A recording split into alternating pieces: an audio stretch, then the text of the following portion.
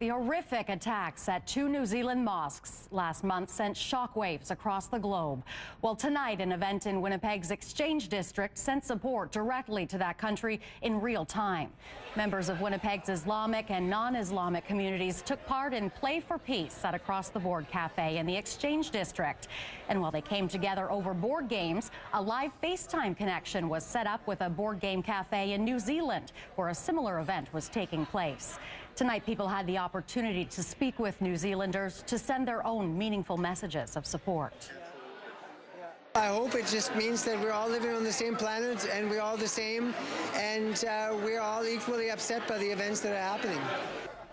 The crowd at tonight's event was so large, an overflow room had to be opened at the nearby Winnipeg Folk Festival office.